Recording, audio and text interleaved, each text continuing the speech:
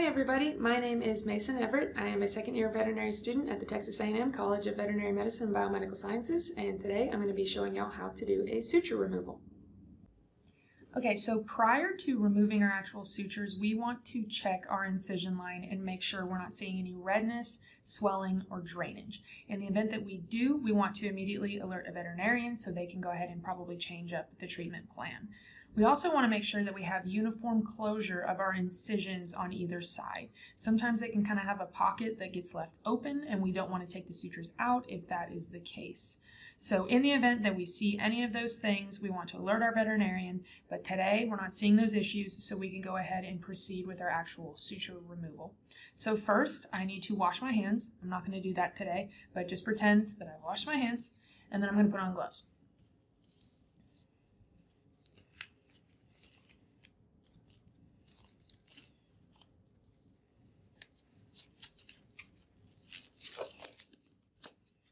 And prior to cleaning our incision line or our sutures, I am going to make sure I have a count of the number of sutures that are in the animal so that we make sure we get them all out. So today we have 1, 2, 3, 4, 5. Now that I've counted, I can go ahead and clean the incision site. I will use an alcohol prep pad just to make sure I get off any dirt or debris that may be on the incision line.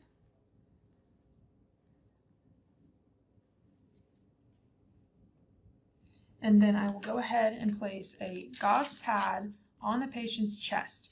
When we remove our sutures, we're going to go ahead and place them on this gauze pad so that we can keep count of how many sutures we have removed at this point. So now I need to decide what instruments I want to use to remove the sutures. Particularly, we want to use suture scissors, and you can identify these by the little curved notch on one side. And then we also want thumb forceps, and these can be identified from other thumb forceps by the little teeth, rows of teeth that they'll have. And at this point, we are ready to actually remove our sutures. So I can take my suture scissors and I will hold them with the curved portion down. That's going to allow me to get underneath those sutures and actually cut them. And then I can hold my thumb forceps. So I'm going to use my thumb forceps to pick up that suture very gently, and then I can get that curved portion of the suture scissor underneath and gently cut it close to the skin. And then I want to uniformly remove that suture. So very gently, one steady pull. And then, as I said, we're going to place that on our gauze pad so we can keep track of them. And then we will just repeat.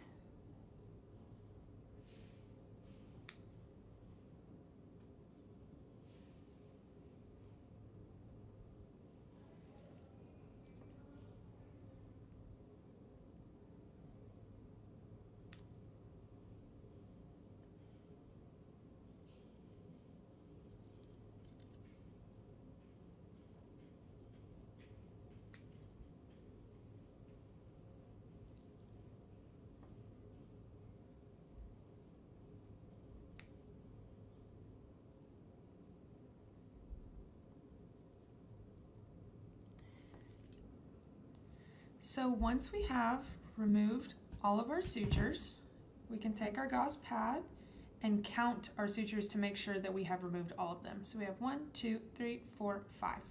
And then we can be sure that our patient is ready to go home.